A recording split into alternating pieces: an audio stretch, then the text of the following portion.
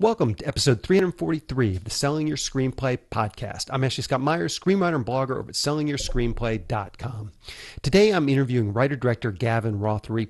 Gavin was roommates with Duncan Jones when he did Moon, and Gavin ended up doing a lot of the concept art for that film. Talks a little bit about that and that experience, but he's moved along in his career and recently wrote and directed a cool sci-fi film called Archive. So we'll dig into that film as well, so stay tuned for that interview. If you find this episode valuable, please help me out by giving me a review in iTunes or leaving a comment on YouTube or retweeting the podcast on Twitter or liking or sharing it on Facebook. These social media shares really do help spread word about the podcast, so they're very much appreciated.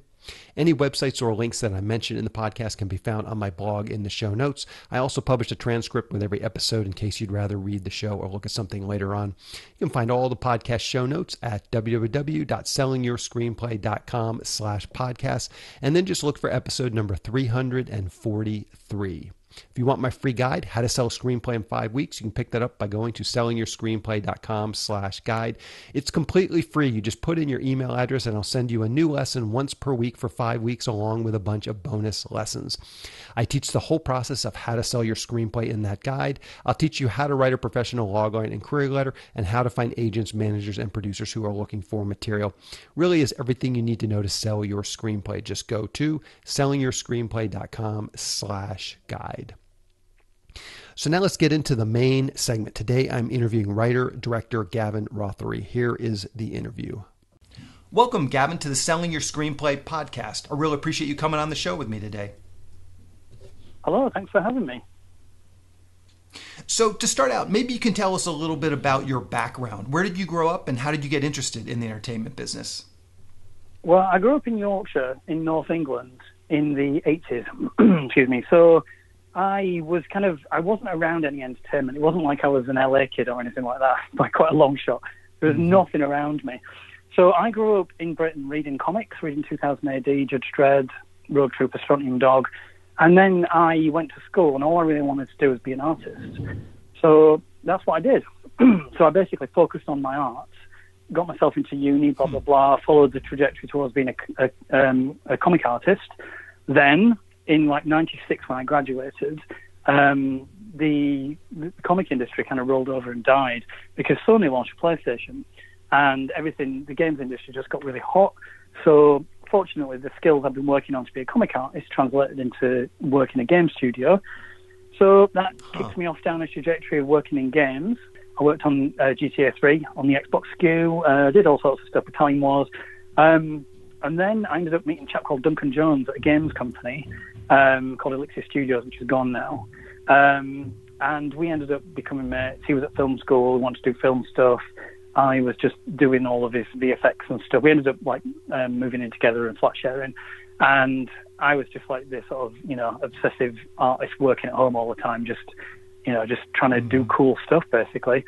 He was making his student films. I was doing all of his visual stuff. And we just ended up becoming mates and just working on everything together.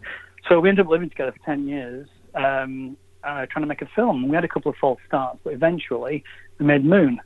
And that whole project just came from us sort of kicking around our flat, really feeling like we were never going to get anywhere and being quite desperate about our careers and just being like, what can we do? Mm-hmm. How do we get this done? And we came up with Moon. So Moon was born from us talking about what our limitations were and how restricted we were with things. We got Moon made.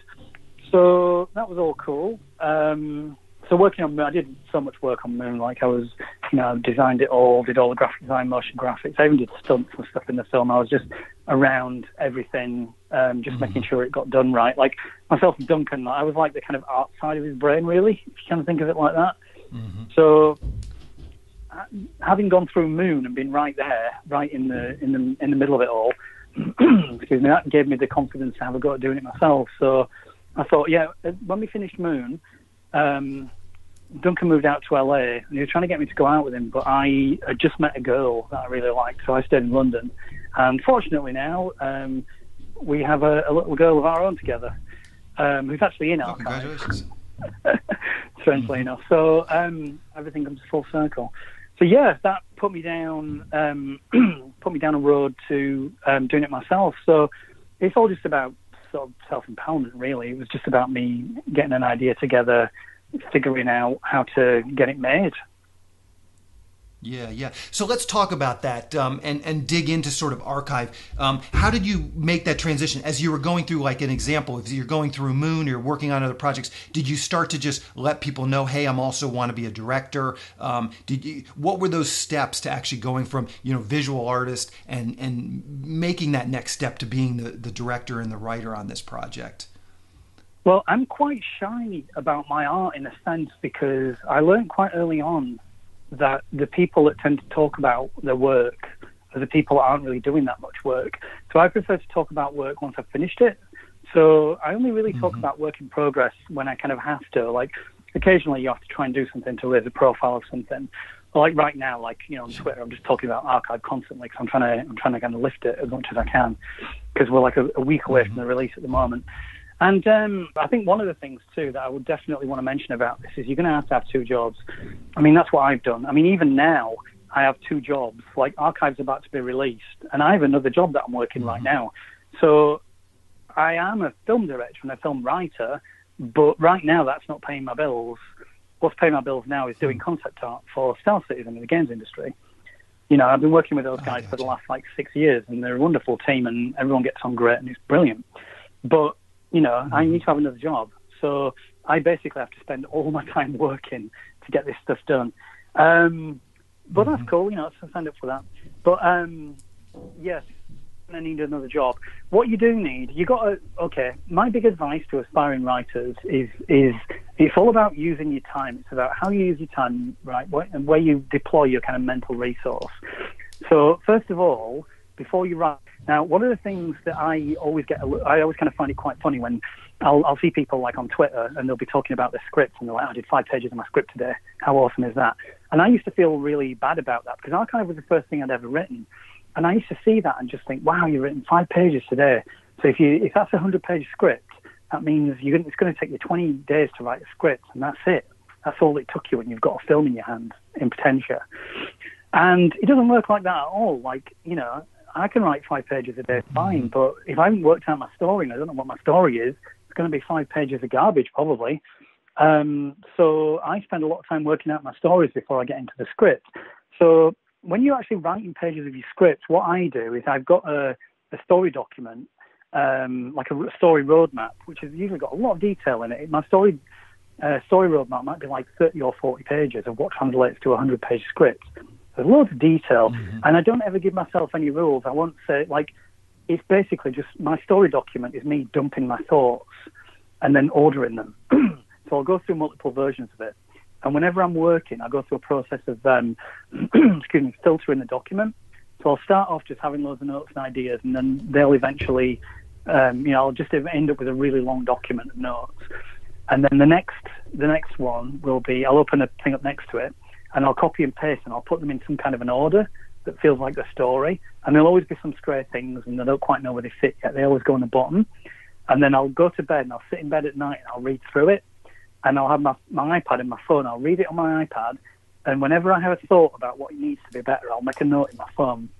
And I'll read through it all, and then I'll go to sleep. I'll be in a pitch-black room, and my girlfriend is asleep beside me. I'll just be reading.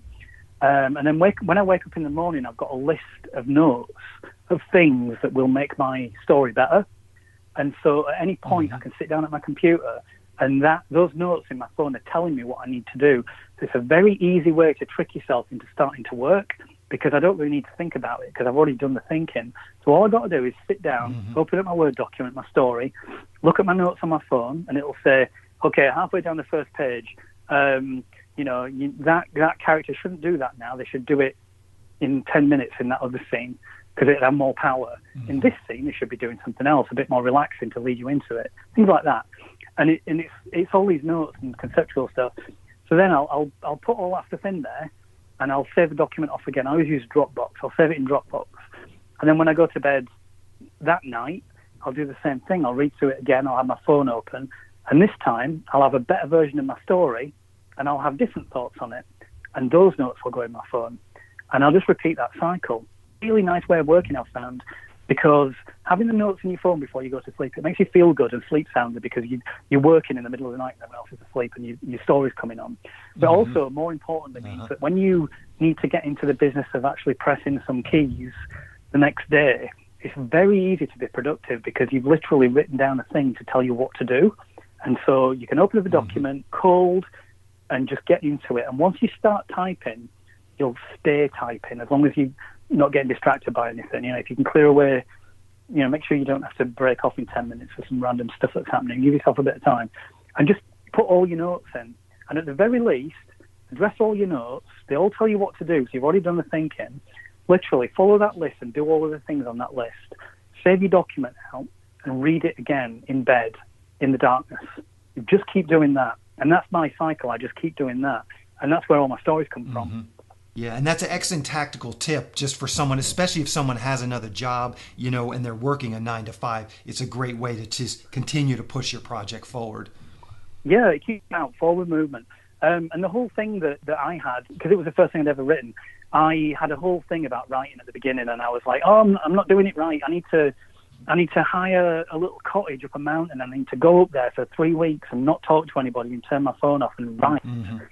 And I remember talking to my producer, Phil, about this. And I was saying, in a meeting we're having, I was saying, I feel like a total fraud because I'm just jumping in and doing 20 minutes of writing and then having to do a load of other stuff and then coming back in at the end of the day and doing an hour and a half and then reading my thing in bed and making some notes. And I was saying, I feel like a real fraud because I think I'm not doing it properly, like a proper writer. And he just laughed and he said, that is being a proper writer. And it really stuck with me. Yeah, for sure. As long as you get in forward motion, it just doesn't matter. Just keep moving. Yeah. So let's dig into your latest film archive. Maybe to start, you can just give us a quick pitch or log line. What is this film all about? It's about a chap called George Almore, set in 2038, 20 years in the future. He is a roboticist, a robotic scientist working on a human equivalent AI, and he loses his wife in a car crash. And he basically dedicates his... he's on a research program to create an artificial intelligence, human equivalent. And so he basically secretly skews his work towards trying to recreate his wife. I gotcha. So I'm curious, and this is a kind of a trivial question, but I'm always curious. How did you decide on the year 2038? It always seems to date movies. I mean, the famous book 1984, obviously we're well past that. And I think Fahrenheit 51, I think I read that actually takes place in the year 2020. So how did you decide on 2038? And what's to not feel dated? Because obviously in 15 years, we're going to be very close to 2038, and this film is going to feel kind of dated if we're not close to this. Well, I don't know. It's 2020 now, and judging by the events going on in the world, I think this might be the last year. So we might not make it. So I there think you I'm go. Fine. I think I'm good. No, seriously though, you're right about that stuff, and I tried to not have any dates in the film for that very reason. But at the same time, I felt it did need that whole 1 foot in reality, 1 foot in the future vibe to it. And so I thought it needed a little bit of that. And given that we had limited production, I was taking a few liberties with things. Like I used a Lotus Esprit sports car in the film, which is actually a 70s, 80s car. So I was doing that whole thing about mixing it up a little bit. And the date just kind of fell in there and then it felt right. And my rationale about it dating in the future is I'll worry about that later. I'm making a small independent sci-fi film now. If it turns out that people love this film in 20 years, I'll just consider myself very, very fortunate and leave it at that. Do you know what I mean? It's like I can take that one on the chin. Sure. Yeah. So where did this idea come from? What was the genesis of this idea? It came from a really, really bad weekend I had where I had two computers. My computers, I should say, failed over at the same time on a weekend. And I was in the middle of a huge flat clean, so I was feeling miserable. My house was a mess. Both my computers went down, and it was I still don't know what happened to it, but I lost data on hard drives and all sorts of stuff. It was a horrible, horrible affair. When you work freelance and your computers die, it's a bad day. Yeah. So I was trying to just get on with it. It was in the weekend. I couldn't do anything about it straight away, so I had to sit with this problem all weekend and finish tidying up my flat because it was just a mess. Just in a real fucking sulking, and my brain was in a dark place, and I was I was trying to get ideas together for a film, and I was just thinking about all kinds of stuff generally. And I just somebody created an artificial intelligence that was meant to be human equivalent. And when they turned it on, as soon as it became sentient, it just killed itself. And I thought that was like a really weird, creepy idea that kind of took hold in my mind. It was a bit dark, but there's something about it that I found quite compelling. So then I tried to expand that into a story by thinking about how might the person that created this AI, how might they then go about trying to convince the AI to live? You know, like what would that be? And as far as getting a story together, I personally, I mean, this all comes from me being a fan. So whenever I'm making something, I always try and make something that I'd like to watch. So one of the things that I always like in films is stakes in the films that I can get behind. So sci-fi can be really bad for this because quite often the stakes are, you know, we've got to do this thing or the world's going to end or humanity will be destroyed. And it's all really big. It's all these big scale things that don't really register beyond the scale of a roller coaster popcorn ride. You know, it's nothing nothing personal. So I wanted to write around the themes of love and death because those are the two like universal constants that we all have experience with in some form or another. So taking this core of an idea and then sort of pushing it down the road around the themes of love and death, it very quickly manifested itself into what became Archive. Yeah, and just what separates an independent sci-fi movie like this from, you know, a 90-minute episode of Black Mirror? And I say that with reverence because I think Black Mirror is excellent. But what do you see as the differences between, you know, an independent writer-director like yourself doing a film like this and an episode of Black Mirror? Well, I mean, I've not worked with the Black Mirror team, to be honest, so I don't know how they work, but I think one of the things that you do get with something like this is you get that kind of auteur experience where my production team at Independent were just superb. They really trusted me and just kind of let me go with it. I mean, I might never get to do that again in the rest of my career. I might never get to make another film. I mean, who knows? But this was me, like, doing whatever I wanted within the restricted budget that we had. But the film was designed around a restricted budget, so that was fine. Like, it was always going to be restricted, so I was writing around that. And I was picking the battles with the production to make sure that we didn't overspend or get into a hole. Like, you know, the money was always very carefully deployed in what we were going to do with it, and we weren't going to overstretch or get ourselves into a place we weren't going to be able to get out of. So I guess the one thing that would make this different would be that. It would be just me doing my thing. I mean, you know, I wrote it, I directed it, I designed, did loads of the concept work, I was doing production design, I did all the graphic design, motion graphics, like all sorts of stuff. Like I was, you know, I was very involved. It's a proper baby project, you know, it's like my baby. There aren't that many jobs on a film set that I can't do. And so I get in everybody's department. How can people see Archive? Do you know what the release schedule is going to be like? Well, we've got a US release on the 10th of July. It's going to be on demand because the theatres still aren't open. So there's a bit of a bummer that because it was supposed to be a wide theatrical release in the States. And, you know, as a filmmaker, that's what you want. And then we get this whole pandemic thing and it's all streaming. But you know what? I got a film finished. I can't complain about anything. Everyone's got big TVs in the house. Everyone's got big speakers, comfortable sofas, fridges full of snacks.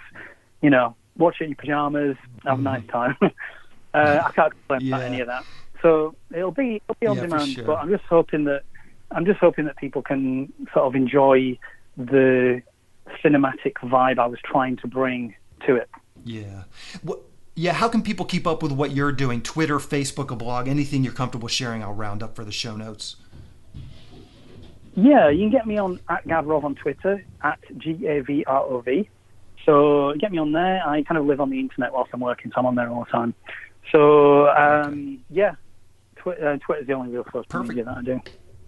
Okay, yeah, perfect. Well, Gavin, I really appreciate you coming on and talking with me today. Good luck with this film and good luck with all your future films as well. Yeah, thanks, Ashley. I appreciate that. Yeah, nice one. Nice to talk to you. Yeah, thank you. We'll talk to you guys later. A quick plug for the SYS Screenwriting Analysis Service. It's a really economical way to get a high-quality professional evaluation on your screenplay. When you buy our 3-pack, you get evaluations at just $67 per script for feature films and just $55 for teleplays. All the readers have professional experience reading for studios, production companies, contests, and agencies. You can read a short bio on each reader on our website, and you can pick the reader who you think is the best fit for your script. Turnaround time is usually just a few days, but rarely more than a week. The readers will evaluate your script on 6 key factors: concept, character, structure, marketability, tone, and overall craft, which includes formatting, spelling, and grammar.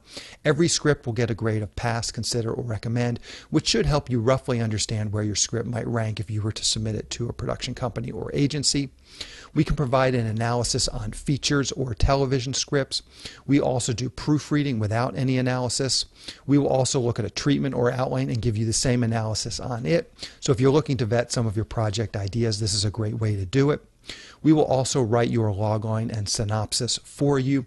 You can add this logline and synopsis writing service to an analysis, or you can simply purchase this service as a standalone product.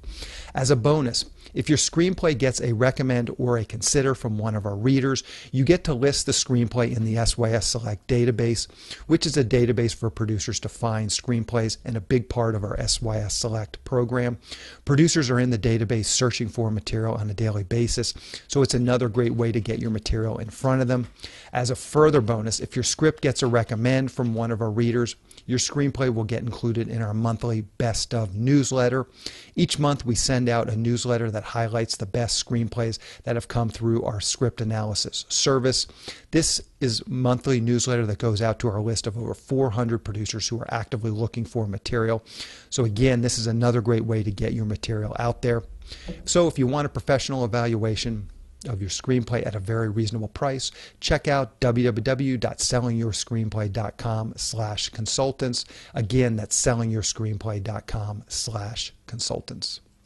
On the next episode of the podcast, I'm going to be interviewing writer-director Eric Bress. He wrote a number of big-budget horror films, including Final Destination 2 and The Butterfly Effect, and now he's moved on in his career and is writing and directing. We talk a bit about his backstory, how he broke into the business, and then we talk about his new World War II horror film called Ghost of War. So keep an eye out for that episode next week. That's the show. Thank you for listening.